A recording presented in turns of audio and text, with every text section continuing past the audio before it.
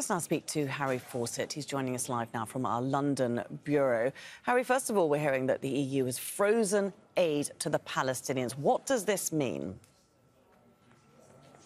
Well, it means an immediate end to one of the major sources of funding for Palestinian institutions, for the Palestinian Authority in the occupied West Bank as well. It's come from the head of EU enlargement at the European Commission, Oliver Varhelyi.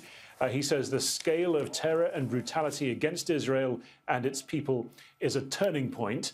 And so we're talking about $728 million worth of aid that is immediately frozen. Now, this is money that goes, some of it to Gaza, the lion's share to the occupied West Bank. It goes a significant proportion to the UNRWA organization, the United Nations Relief and Works Agency for Palestinian refugees, which looks after education for many children, among other things. Now, the Israelis have long complained about some of the syllabus content of some of those schools. And so there is some reference, I think, to that point later in his statement that he made on X, formerly Twitter, saying that the foundations for peace, tolerance and coexistence must now be addressed. Incitement to hatred, violence and glorification of terror have poisoned the minds of too many, he says. There's been some pushback under that Twitter comment, that X comment, with people talking about collective punishment, because, of course, the attacks that were carried out on Saturday were carried out by the fighters of Hamas. Fatah, which is in charge of the Palestinian Authority, is a rival faction, of course.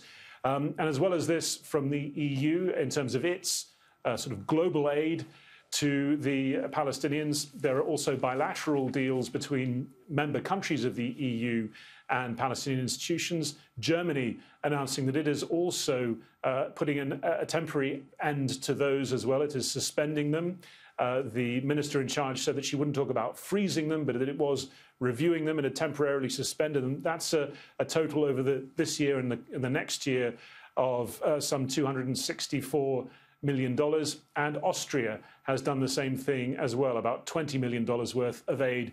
In that case, the foreign minister of Austria also saying the extent of the terror is so horrific that we can't go back to business as usual. And Harry, just on another note, we're seeing a lot of disruption to international travel. What's happening, as far as you're aware, on that front? Yeah, so a number of United States airlines had over the weekend announced that they were suspending their flights to and from Ben Gurion Airport, the Tel Aviv airport. The United Airlines, American Airlines, Delta as well, and more airlines are being added to that list. Air France, Emirates, Lufthansa.